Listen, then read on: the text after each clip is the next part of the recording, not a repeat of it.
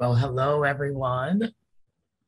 Thank you for joining us here. Thank you for being here and joining us for the Stanford Medicine Building a Culture of Health Equity monthly lecture series.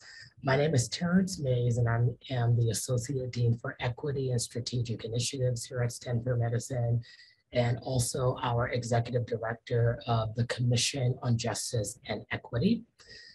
The Building a Culture of Health Equity program is organized by Stanford Medicine's Office on Continuing Medical Education, or CME, the Stanford Medicine Health Equity Action Leadership, or HIL network, and the new Stanford Medicine REACH initiative, Racial Equity to Advance a Community of Health.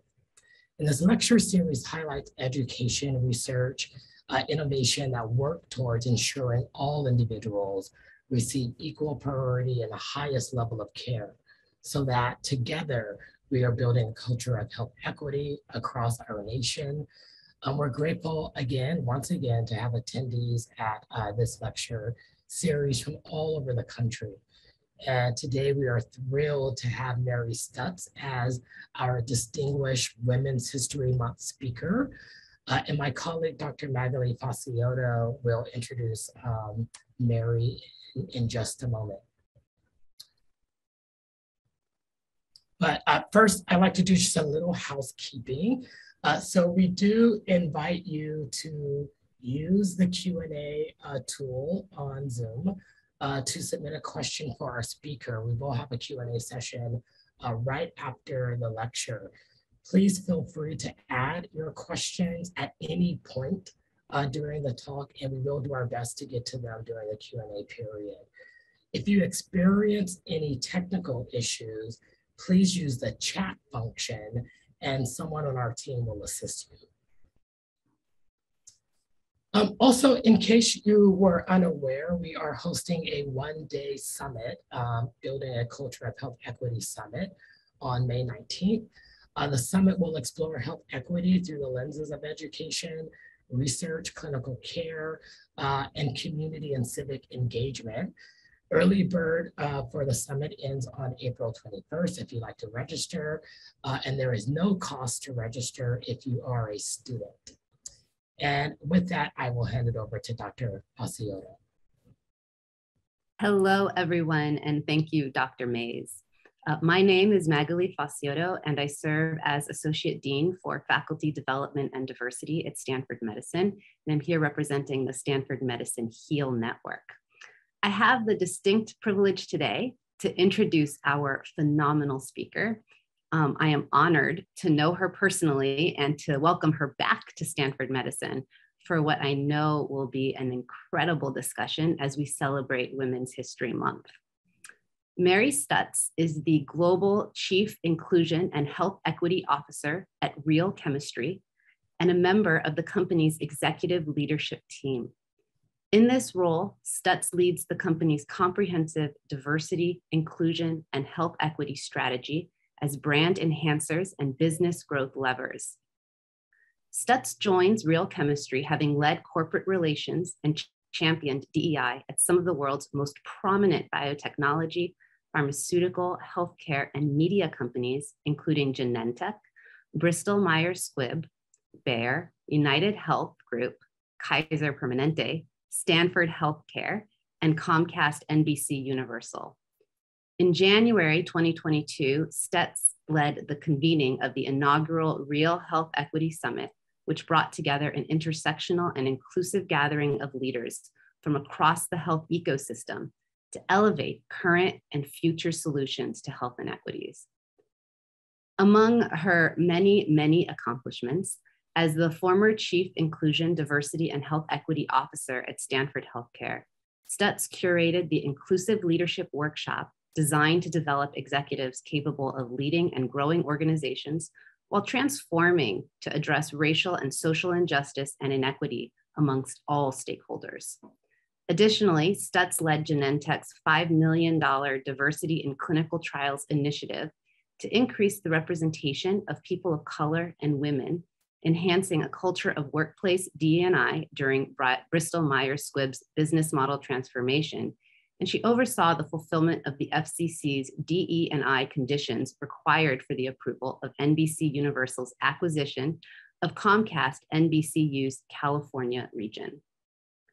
In January of 2022, again, Stutz curated the first real health equity summit, Changing Out Loud, during the JP Morgan Healthcare Conference, which convened healthcare providers and leaders from healthcare companies, academia, local community organizations, venture, and government to collaborate and drive long-term change across the healthcare ecosystem.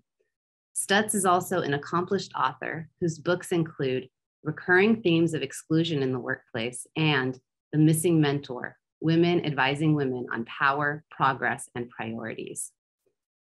Growing up as a foster child from the age of 5 led Stutz to form the Center for Excellence in Life, or TCEL, a 501c3 organization focused on developing underrepresented youth and women aspiring to leadership positions. TCEL's virtual internship program for underrepresented youth has received nationwide recognition and media coverage. Stutz earned a Master of Health Administration degree at the University of Southern California and is also a graduate of the Executive Program on Strategy and Organization at the Stanford University Graduate School of Business.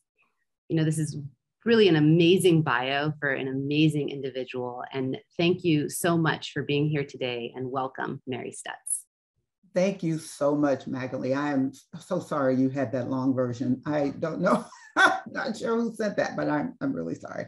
But thank you so much for that introduction. And I am thrilled to be back at Stanford and to talk to everyone about where we are today with health equity, with inclusion. The goal really today is to explore the business and societal case for breaking the bias in the health ecosystem so that we really move the needle to advance health equity. We know that over the past few years, there have been so many calls for improving health equity, and there have been massive commitments from organizations to actually fund and create initiatives to drive equal access to health and improved outcomes for everybody. But really, the needle has yet to move to significant change.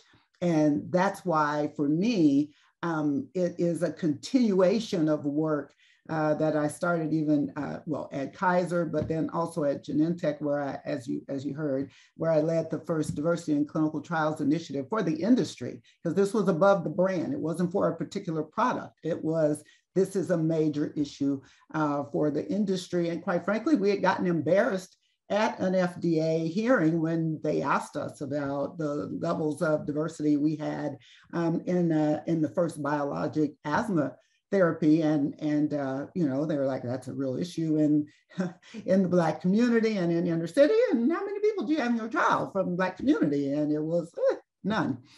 So we addressed that in the phase 4s, but the point is, it was a broader issue across the industry, and that's why we were able to lead that more as a social impact initiative, not a company initiative. And the reason I'm saying that is because these are the types of initiatives that we're going to need to move forward if we're really serious about moving the needle. It can't just be about our organization. And certainly health equity, achieving health equity doesn't begin and end with diversifying your clinical trial. There is so much more that's involved in that. But I would say, as another proof point, the things that we found back then, which was, by the way, in 2007, which was that women and people of color were not being offered the opportunity to participate in trials. The specialists who are the gatekeepers were not offering them to women and people of color. And also diverse physicians were not being offered the opportunity to be investigators. And lo and behold, those are the same issues and statistics that we are seeing today. So we have to ask ourselves, what are the difficult conversations that need to take place to move the needle? What are the elephants in the room that have yet to be addressed in transparent, authentic, breakthrough thinking ways? What does systemic change really look like? And what is it going to take to make it happen? And who actually is in position to make it a reality? What is the impact of not diversifying the Human Genome Database for an organization like Stanford, where personalized health precision medicine is kind of like our nirvana? Can't get there if the Human Genome Database is not diversified. So what is the impact and what are we doing to do that? What lessons can we learn from Operation Warp Speed? Why is decolonization, I know that makes some people uncomfortable, but that's what's required. Why is decolonization and deconstructing of clinical trials and global health essential in order to move the needle? And what are some meaningful metrics to track our progress? These are all the kinds of things that we are looking at, and how is it that you integrate your inclusion and your health equity work into your corporate, your industry, your community solutions that can fuel this innovation, that can build relationships and improve outcomes. So those are some of the questions that I would challenge us all to think about and to seek to answer. And I'm going to address some of the thinking around some of these in my presentation. So I am going to share my screen here. And I am going to jump into my presentation, and you have seen that. So first of all, even if you look at just defining health equity, so many people are using diversity, equity, inclusion, and health equity as the same thing, and they are not. So I think just very quickly, this is why we created this slide, just to help folks that we're talking to about it, just to even understand about the differences and what is kind of this inclusion and health equity anyway, and looking at it from the barriers and then our aspirational end state. I won't spend a lot of time on this. I would think most of the audience probably knows that, but certainly the barriers are the health and the healthcare disparities, the differences in outcomes, the quality levels between the groups. That's the metric that we use to measure progress. And so then there are the actual health inequities. These are the structural or the institutional patterns that result in health and healthcare disparities. And then there are the social inequities. So these equivalent treatment and opportunity for members of different groups within society, regardless of the individual distinctions of race, ethnicity, gender, social class, sexual orientation, or other characteristics. And then there's the social and digital determinants of health. These are the conditions in which people are born, grow, live, work, and age. And so these are coming more and more to the front. It used to just be social determinants, but we know the digital determinants are huge. You have to have access to the internet, to broadband, to be able to do anything now. Certainly kids can't even get an education without it. So these things are, and as we move more with digital solutions, as we are trying to address health inequities, the digital determinants of health are huge. And then there's the diversity, equity, and inclusion, which has more to do with your work environment. This is what corporations are doing internally in their organizations, where uniqueness is celebrated, everyone can thrive, people feel valued, celebrated, included. And then the last two are really critical, that they have access to the same opportunities as everyone else in the organization, and that they're being treated fairly or the same as everyone else. So we know that there are really a lot of deliberate acts of exclusion happening in organizations, and microaggressions, which, by the way, the majority of microaggressions people of color experience on the job are at the hands of their immediate supervisor and their colleagues. So more work needs to be done to develop inclusive leaders, and to look at how our employees are being treated, especially our diverse employees. And research and data has found that you are seeing women and LGBTQ employees are faring better than Black and Hispanic employees in the workplace in so many ways. So that's the diversity, equity, and inclusion piece. It's not necessarily health equity. And then our aspirational state, of course, is health equity, where everyone has a fair and just opportunity to be as healthy as possible. And then the social justice piece, where everyone deserves equal economic, political, social rights and opportunities. And I would say also deserve access to the latest therapies. So these are the concepts that we have to take into account in order to meet people where they are on their inclusion and health equity journey. And at my organization, Real Chemistry, we are a health innovation advisory firm. And we believe that it's not innovative unless it's inclusive. And we like to define, and my team and I like to define health equity in an even deeper way. It is the vehicle by which we can achieve greater quality of life and greater life expectancy for historically marginalized groups that lack it the most, because that's ultimately where we want to get, and we need to make sure that that is our end goal. And if we can focus on that, it will help us realize the extent of what we need to do to make this a reality for all populations. So just to give some more depth around how we are looking at this, we believe in inclusive data we trust. And now that's kind of a little nod to something that folks have heard me say a lot. Again, when I was at Genentech, the joke was our CEO, Art Levinson's motto was, "In God we trust, all else must bring the data." So giving that nod to data, and I feel the same way, I would just say in inclusive data we trust, because we understand that there are inequities and bias existing across the entire care continuum and across the drug development ecosystem. So it's really going to be important for us to look at shifting the power dynamics instead of putting the onus on the patients to solve all the problems. It's really going to require systemic and structural change. It's going to require healthcare providers, nurses, entire healthcare ecosystem behavior shifts and providing care differently from the bench to the bedside, driving equitable health transitions. So what we know is that the bias and the inequities exist across the entire care continuum, including the drug development ecosystem. So we know that even when you look at research, that the data, AI, the algorithms, a lot of the underlying platforms for the research that we're doing are built on European male biologies and genetics.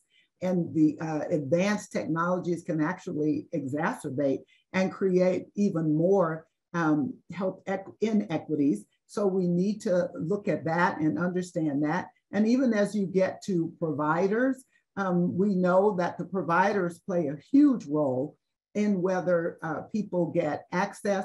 And the truth of the matter is that people most trust people who look like them. And so the need to diversify our healthcare provider workforce and including the rest of the healthcare worker workforce is really critical. And we need to make sure that we are able to work with the providers and look at whether providers are offering the same things to their diverse patients, to the diverse populations. We know from more recent data that people really trust their primary care physician of all the providers. They trust their primary care physicians, regardless of the ethnicity or the race of that primary care physician. They have a greater relationship with that person. So we need to look at, are there ways for us to do more through the primary care model to reach our patients and to address and advance the needle on health equity? We understand from the clinical perspective, there's a lot of bias in the site selection, as we said, with the investigator criteria, the clinical trial protocols, providing conclusive measures so that we are enrolling underrepresented populations and keep them in the trials. So we know that there is bias because the providers are not offering, as I've said earlier, clinical trials to diverse patients and to a certain extent to women, unless it is a specific women's health initiative. But even then, women of color are not being offered the opportunity to participate in those trials by the specialists, and primarily the specialists are the gatekeepers. And as we said, even when you get through the whole research piece, when you get your trial done and you get your drug approved by the FDA, the research has also shown there's a lot of bias in the commercial process, where again, the specialists are not necessarily offering the latest therapies to and most innovative therapies to people of color. I have a slide further on that summarizes Dr. Janet Woodcock's participation in our summit, where she talked about the priorities for the FDA to advance health equity. And we know that there are some real challenges there. So understanding where the bias is, and again, it's all the way through research, it's through the providers, through the clinical process, through the commercial launches and marketing and post-launch campaigns. And so we're looking at, are there applications and platforms and partnerships that we can create that would actually help us address the bias, remove the bias, bring more equity and equitable approaches and more diversity to our work all the way across. And we need partnerships across the ecosystem to really integrate the inclusion and health equity offerings all the way across the process. So our concept is called Rooted. And this is end-to-end health equity engagement model. It applies what we're calling our fit for purpose solutions from clinical to community to help improve health outcomes for all by designing more inclusive and just systems. So our framework is based upon practices that are rooted in anti-racism, trauma-informed care, the digital and the social determinants of health, as I mentioned, but also the social inequities, the cultural responsiveness. And that's something where we really need to go deeper on culturally appropriate responses and how we're showing up in communities and in organizations. This whole community first engagement, where we are letting the communities guide us in how to advance health equity there. And then this patient centricity approach, where the patient is at the center of everything that we do. And we need evidence-based behavior change. And by the way, the behavior change, again, is across the whole ecosystem, and it's two-way. It's not just the patients that need to change. We need to change. Healthcare providers need to change. Our systems need to change. And then the intersectionality of it all. We've got to bring together these, what we call non-traditional partnerships, but there has got to be this intersection when we come to solutions of academia, as well as the community, as well as corporations and governments and public policy makers and venture capitalists. There are so many intersections that we want to make sure we are bringing together. And I do want to, again, we're talking specifically about addressing and breaking the bias and advancing healthcare. So the trauma-informed care is huge. And I do want to take a moment to talk about this a little bit more, because it gets to the root of the behavior change that is needed. And trauma-informed care goes hand in hand with the anti-racism, with the cultural responsiveness, with the patient centricity, with the evidence-based behavior change. And I know that Dr. Maybank and Dr. Jones talked a lot about the structural racism and the need to address that. But I would just reiterate, it should come as no surprise that people of color experience different and unequal treatment within the US healthcare system. Most of the provider networks in the country lack the diversity that's needed to deliver truly culturally concordant and equitable care. The other thing is that, so we understand that creating that workforce for the future, you'll hear me reference that repeatedly, but future-proofing your workforce and doing what's necessary around creating a diverse workforce is going to be critical, and you have to start earlier than when the diverse folks are in medical school, because first of all, not enough of them even make it to that point to address the broad need across this country, let alone globally. So we have to start earlier with preparing that workforce and engaging and doing partnerships. Even at the middle school level is what you're seeing. A lot of companies that are really at the forefront of addressing health equity, they're starting that early. That's why my TC Cell nonprofit does the virtual internships for underrepresented youth, and we start much earlier with them in high school.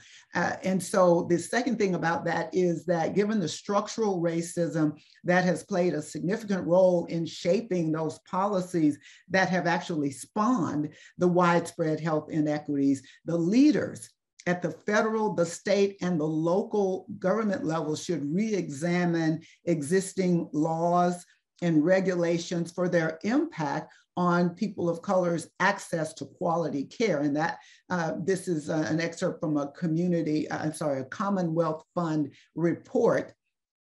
And it also talked about the new reforms that are needed to ensure good insurance coverage, to ensure timely access to primary and specialty care needs, and that it should target communities across the United States that have long been ignored. So the healthcare providers and the institutions have to assure that health equity is advancing for everyone. And the truth is that what I call the re-traumatization, when you look at this slide, looking at the widespread impact of trauma, understanding the pathways for recovery, understanding the signs and symptoms, and knowing when to develop a comprehensive program is critical.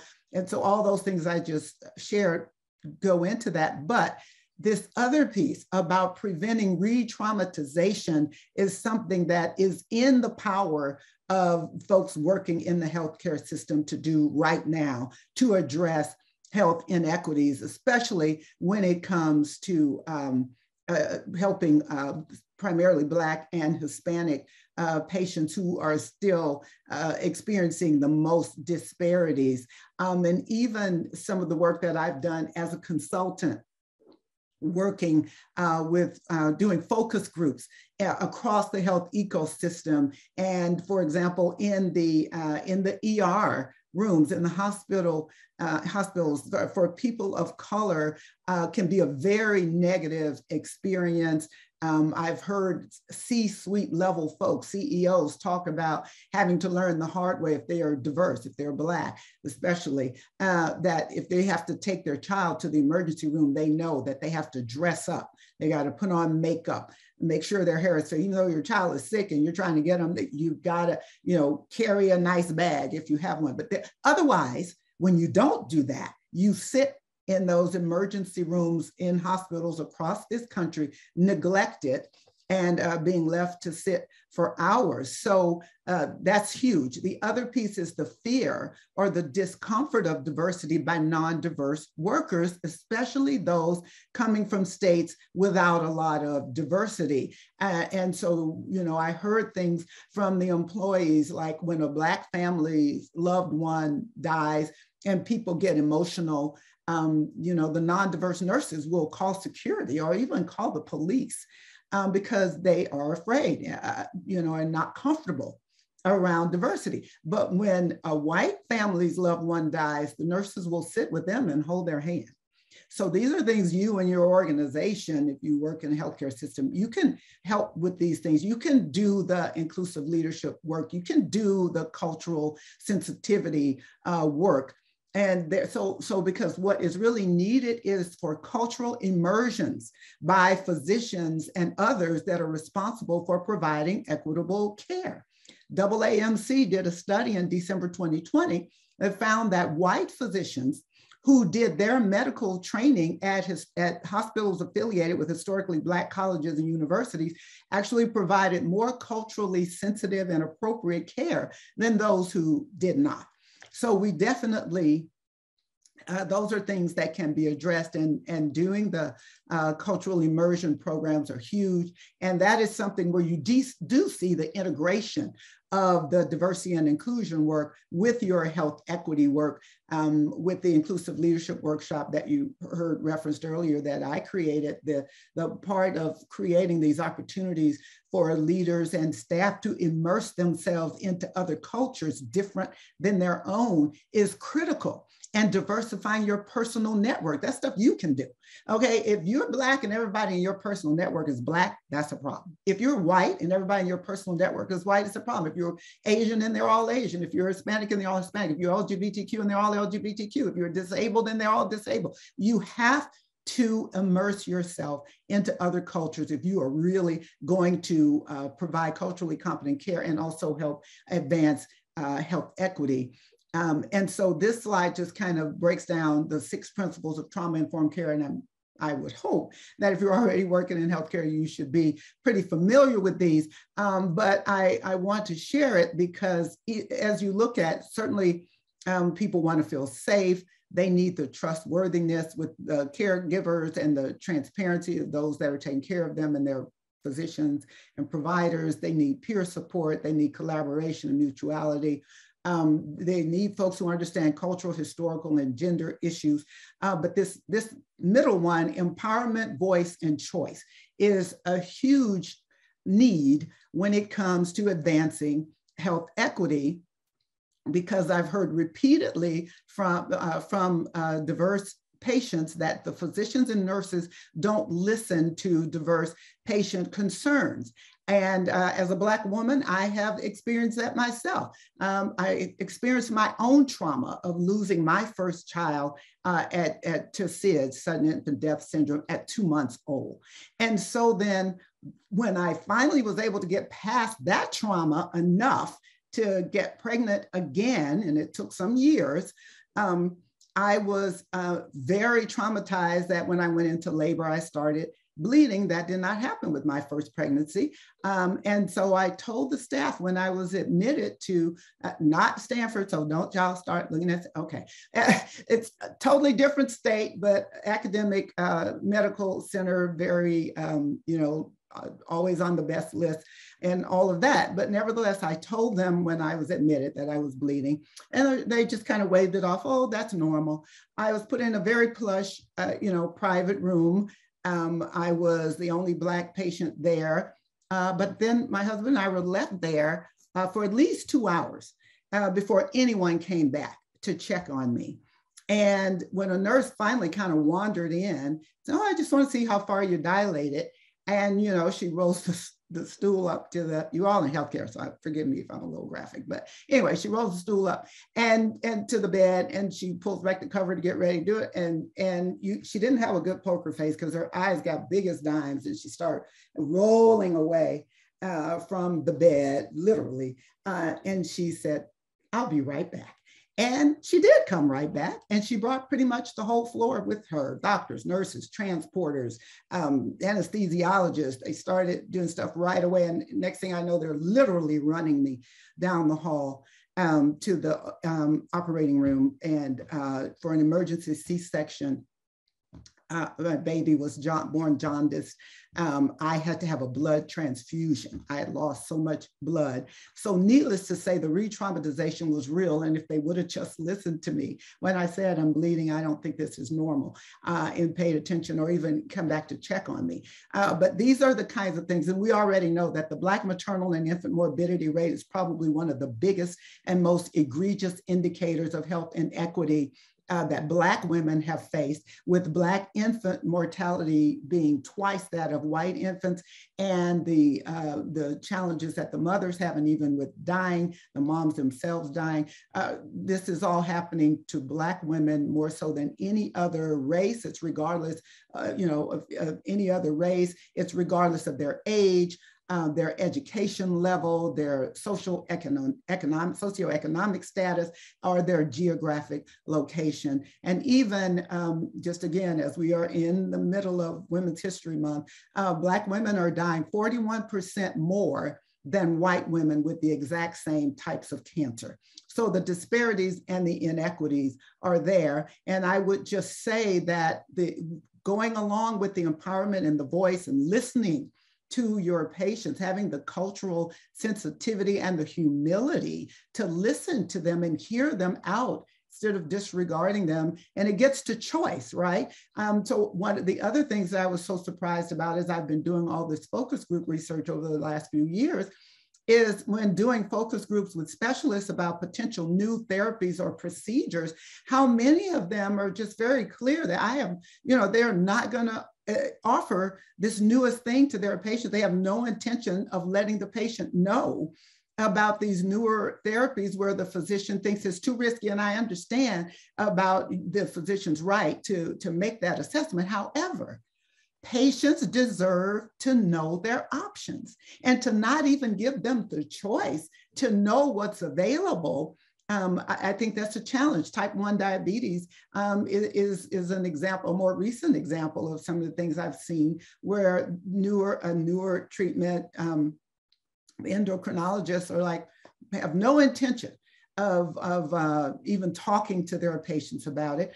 But when we talk to the patients who have severe type 1 diabetes, they are, and this is focus group work, just want to make sure you're clear, but they are like, bring it on. I can't live like this every 15 minutes looking at the, at the monitor at my CGM, if they even have a CGM. Most Black folks don't even have one. But looking at that, or waking up with 5 paramedics all around me, or not able to drive because my blood sugar low. So the choice, don't take the choice away from the patients. You don't get to decide if they want to take the risk or not. They deserve the right to know. I'm also surprised how the companies immediately assume when you bring up servicing diverse patients that people immediately start talking about Medi-Cal. Even as you're talking about new treatments and services, and they go to Medi-Cal. And, can I just say, not all Black people are on Medi-Cal.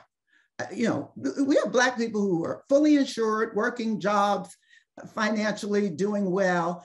So your biases and your assumptions that you bring with you are just really, you're advancing the health inequities. And so again, we need to understand and educate ourselves more to be culturally aware and culturally competent. And that's why you see some organizations, like Genentech, again, I hate to keep mentioning them, but they are ones who are doing pilots where they're getting away from the traditional CROs who go to their same old sites all the time.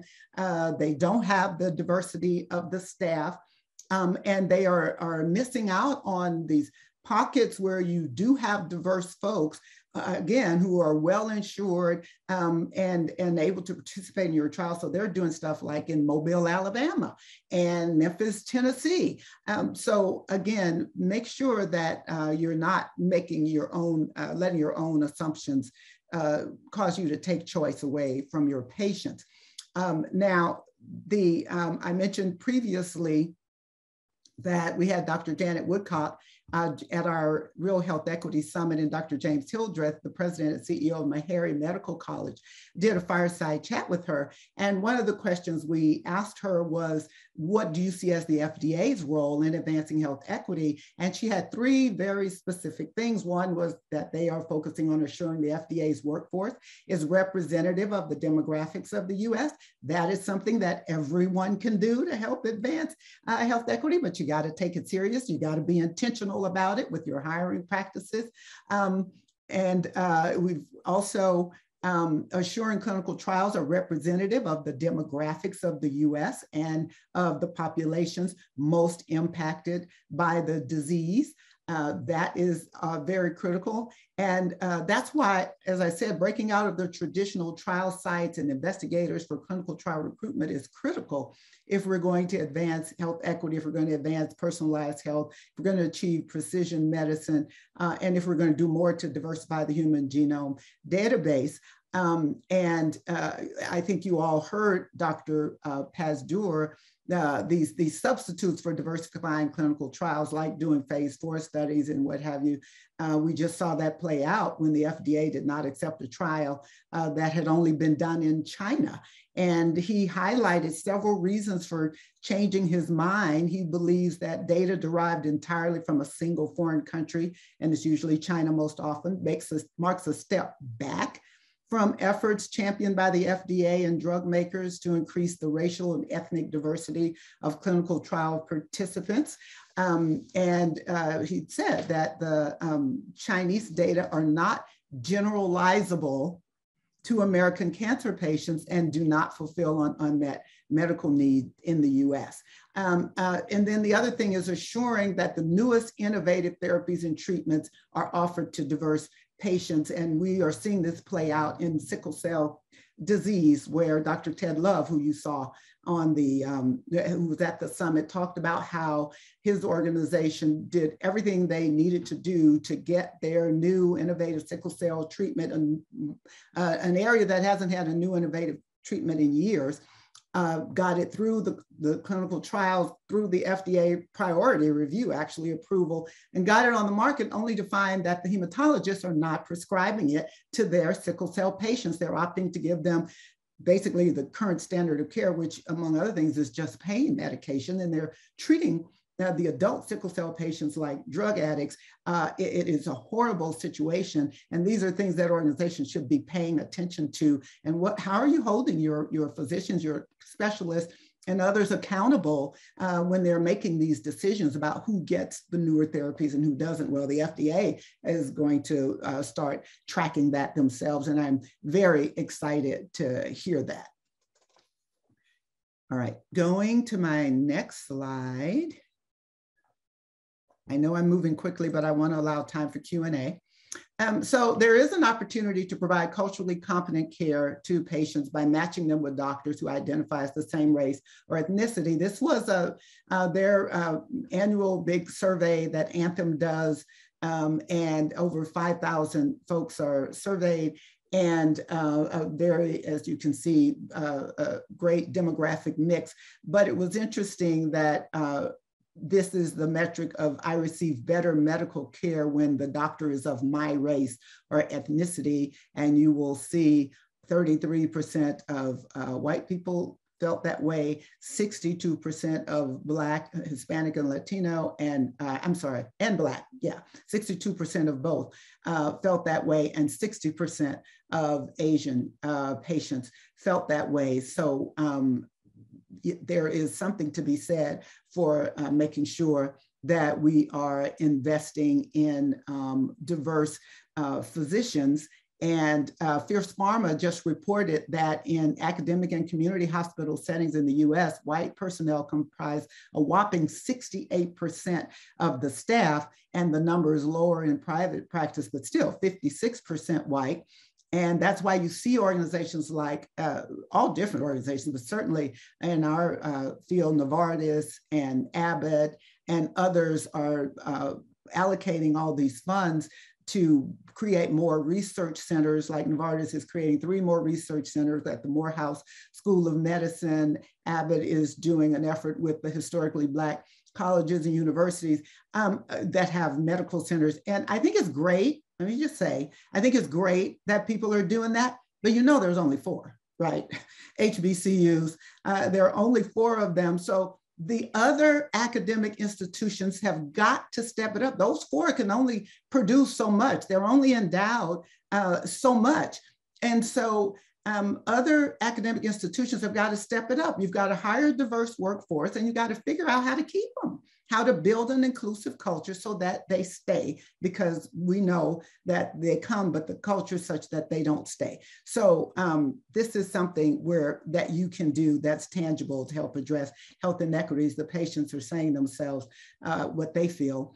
And then also this easy access to high quality primary care doctors.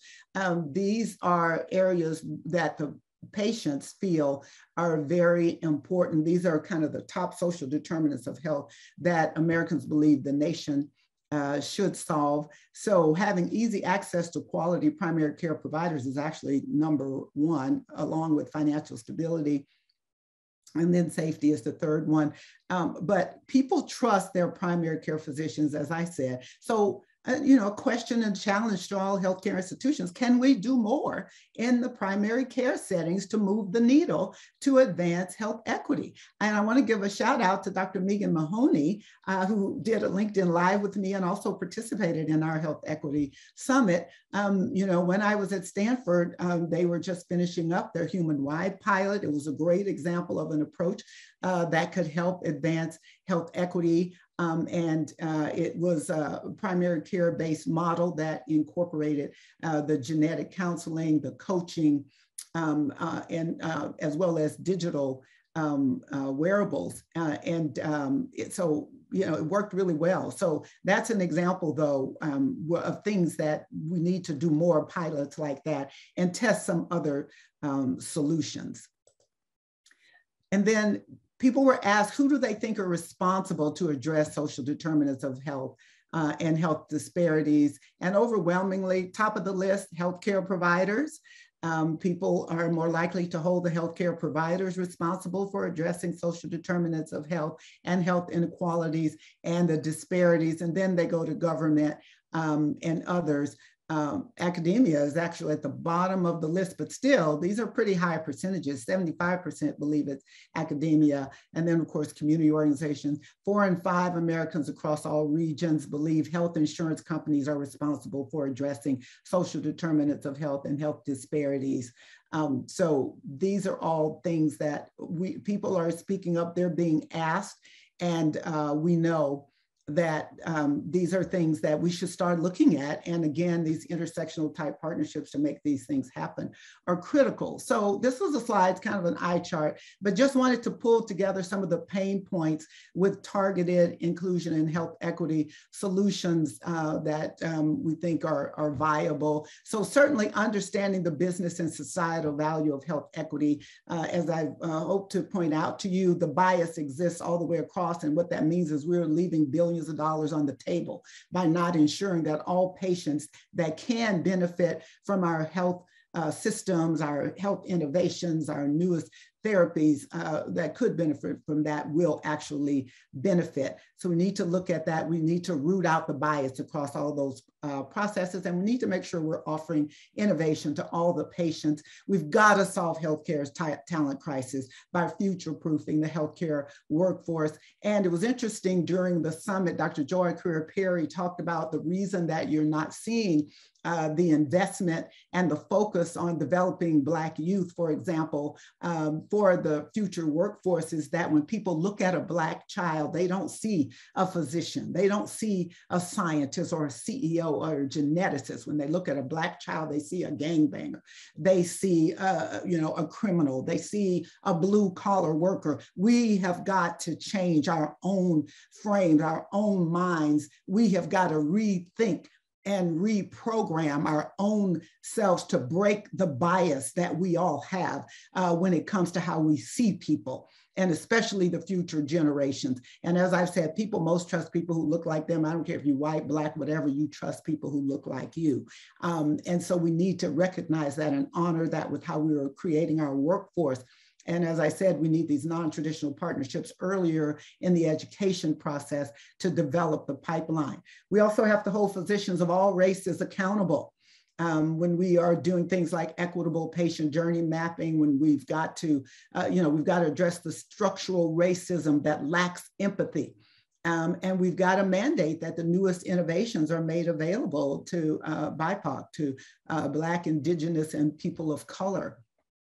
We've got to develop intersectional community first partnerships with advocacy groups, with community-based organizations. And by the way, these partnerships have got to be mutually beneficial and accretive partnerships. We heard from a lot of the physicians, not physicians, but the community leaders and pastors and others who were very involved in Operation Warp Speed and decentralizing that whole process to engage more Black people. I have a quick case study that I'm going to share with you about that. And we heard from them that they, they helped with the testing, with the vaccines, and they know that those companies were paid for that, but none of those funds were accreted back to the community. So we welcomed them, they came, we worked with them, and then we saw them leave and leave us in the same shape as they found us.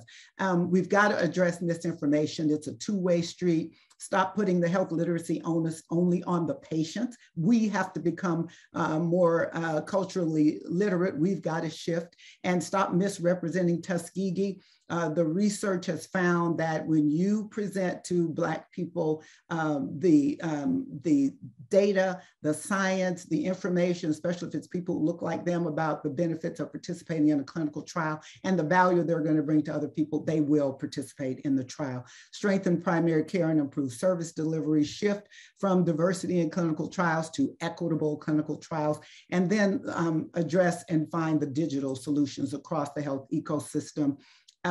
The health equity investments are huge. We had a whole section on health equity venture, and the goal there is to make sure you're investing in funds that are being led by Black, Latinx, and Asian venture firms. These are all the companies that are focusing on health equity. This was our Black Coalition Against COVID. This is a case study. Just wanted to share very quickly. This was a pro bono campaign that Real Chemistry did in partnership with all these organizations you see here at the bottom. But what we did was to focus on increasing vaccine confidence and among Black Americans.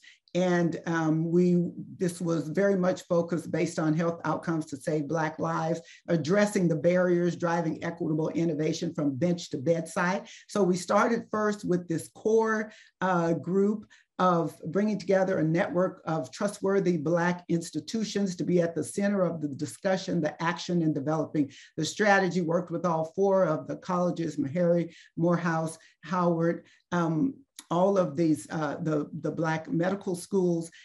We also were very careful to work with the National Medical Association, blackdoctors.org, the NAACP, the Urban League, created this Black Health Consortium. We actually had the Black American Community, what we call the Beloved Community, was here at the center. Then we had the Black Health Consortium. Then we had all the Black civic, social, faith, and community organizations that I just mentioned, like the NAACP and others. Then we worked with the federal government. The Biden administration and the White House were very involved, the CDC, HHS, and then with other COVID and health equity committed companies and organizations. Interestingly, some of the pharma companies felt they belonged closer here, but we really, at the core, we needed the trustworthy, committed Black experts driving the strategy.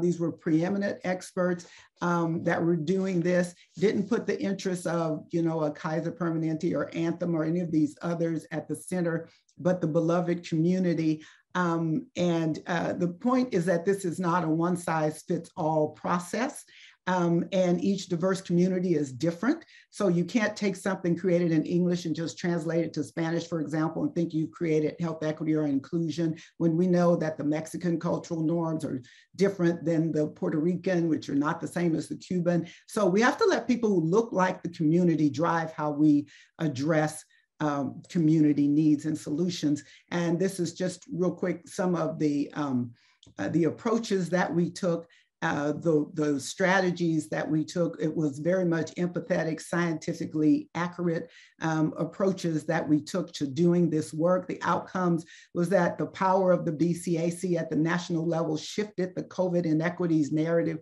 to one of building credibility in the Black community about the innovative tests and the vaccines.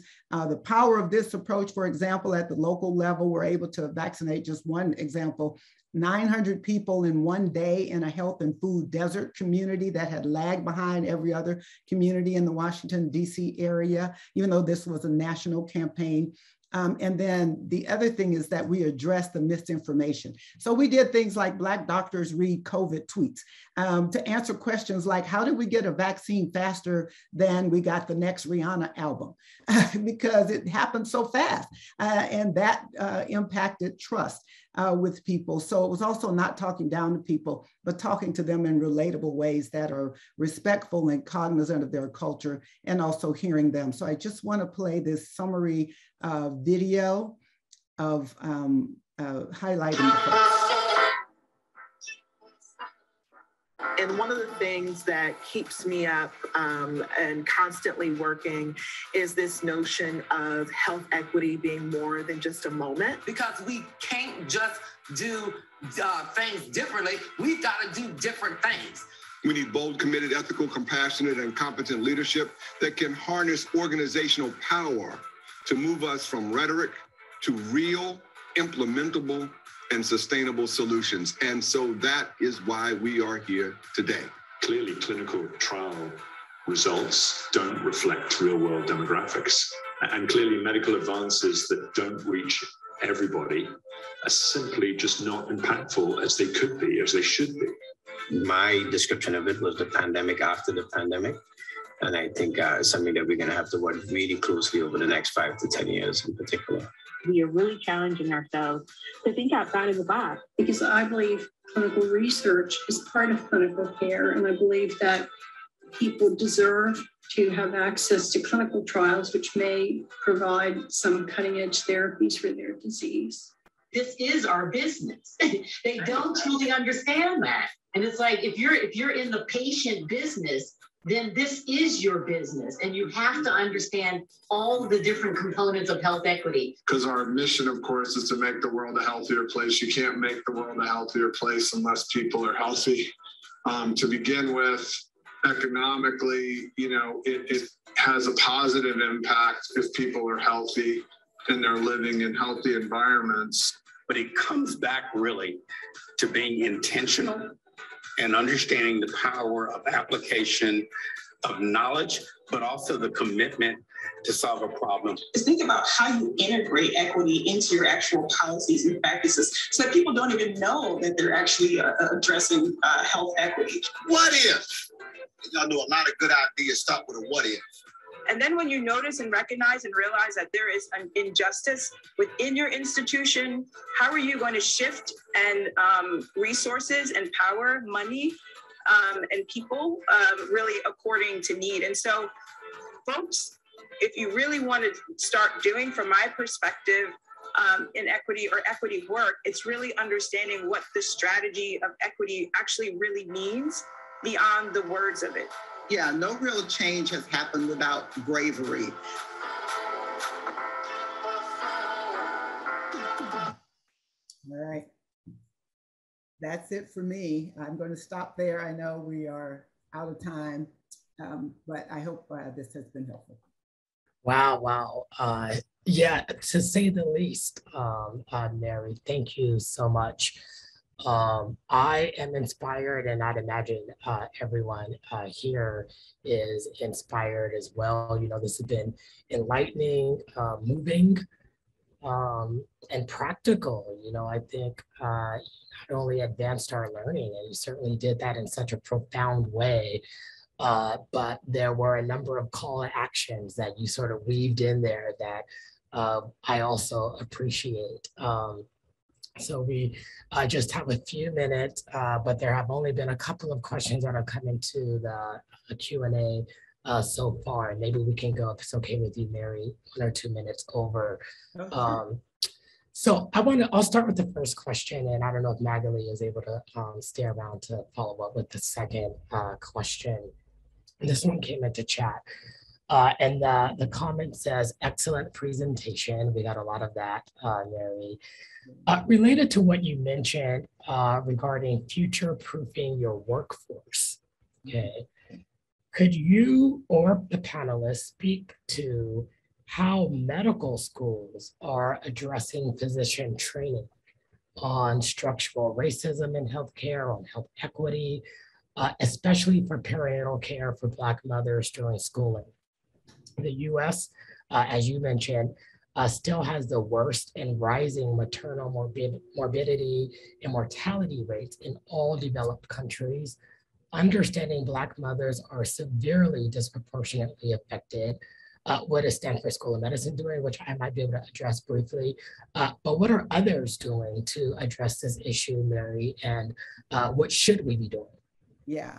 So a lot of the organizations I've been working with are amplifying their anti-racism training and creating specific programs around that. And they're identifying champions within the various arms of their medical schools to lead that work and to make sure that it's available, but the other piece is tracking and making sure that the physicians are actually taking it, and that the, holding faculty accountable. So, the interesting thing with this new generation of medical students, and I would certainly say in the last couple of years, where folks are speaking out when they are experiencing the bias and the microaggression, when they're not being heard, not being called upon, not being given credit for their work in the medical schools, not being included, that is being called out more. And so the organizations are holding themselves and their staff,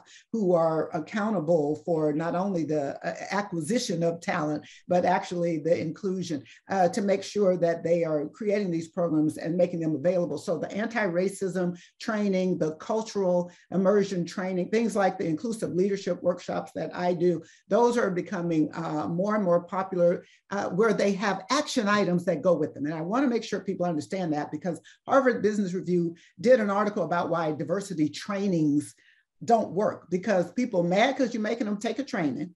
But secondly, there's no accountability. It becomes a check the box that, okay, I took it, leave me alone, but no one is checking back to say, are you putting into practice what you heard? So the new so like the Inclusive Leadership Workshop, there is an action plan, accountability piece that carries on permanently throughout to make sure you're modeling the behaviors, you're practicing them, and you're being held accountable, and you're cascading it down throughout your entire organization to everyone who manages a headcount, and then eventually to those who are not managers, but just members of the staff. So those are some of the things that people are doing. Thank you so much for that response. And Terrence has put a response in the chat for the question that was specific to Stanford Medicine's role in the process as well. So we can take a look at that. I know we are 1 or 2 minutes over. So actually at this point, I'd love to turn it over to Dr. Daryl Oakes to close us out. But I just want to thank you, Mary Stutz, from the bottom of my heart, and really my head too. I feel like I've been learning so much today, and really I do have this call to action now to continue to move this work forward. So thank you. Thank you. You're welcome.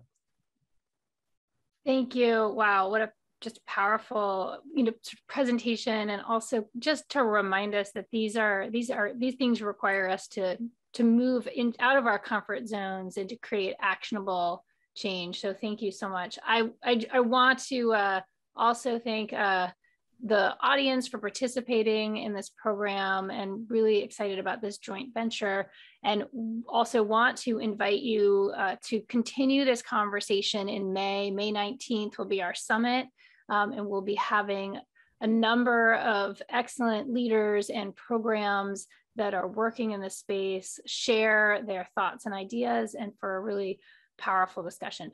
Please join us for our summit May 19th, and really would want to just keep this conversation going.